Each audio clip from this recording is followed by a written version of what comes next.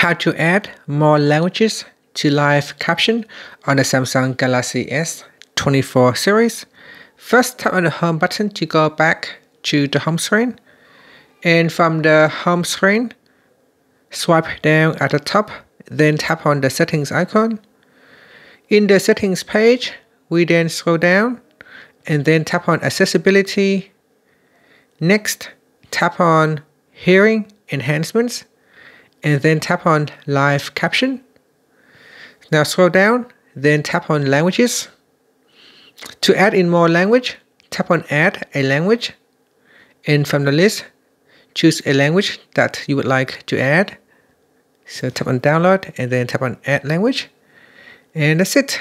After that, tap on the back key or tap on the home button to go back to the home screen.